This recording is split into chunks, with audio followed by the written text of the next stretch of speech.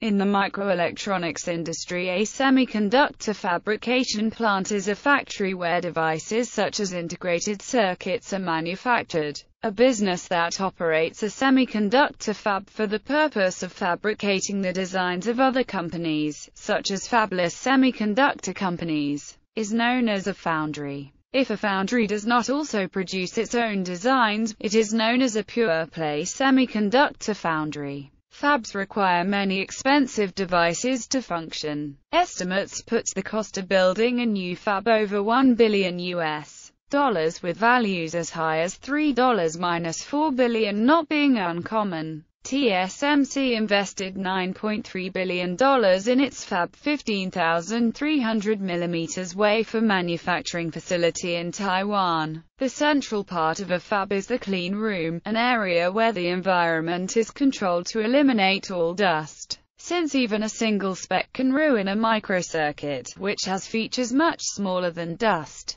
the clean room must also be dampened against vibration and kept within narrow bands of temperature and humidity. Controlling temperature and humidity is critical for minimizing static electricity. The clean room contains the steppers for photolithography, etching, cleaning, doping and dicing machines. All these devices are extremely precise and thus extremely expensive. Prices for most common pieces of equipment for the processing of 300mm wafers range from $700,000 to upwards of $4 million each, with a few pieces of equipment reaching as high as $50 million each. A typical fab will have several hundred equipment items. History. Typically, an advance in chip-making technology requires a completely new fab to be built. In the past, the equipment to outfit a fab was not terribly expensive and there were a huge number of smaller fabs producing chips in small quantities.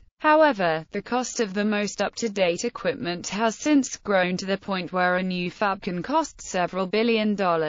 Another side effect of the cost has been the challenge to make use of older fabs. For many companies, these older fabs are useful for producing designs for unique markets, such as embedded processors, flash memory, and microcontrollers. However, for companies with more limited product lines, it's often best to either rent out the fab, or close it entirely. This is due to the tendency of the cost of upgrading an existing fab to produce devices requiring newer technology to exceed the cost of a completely new fab. There has been a trend to produce ever larger wafers, so each process step is being performed on more and more chips at once. The goal is to spread production costs over a larger number of saleable chips. It is impossible to retrofit machinery to handle larger wafers. This is not to say that foundries using smaller wafers are necessarily obsolete. Older foundries can be cheaper to operate,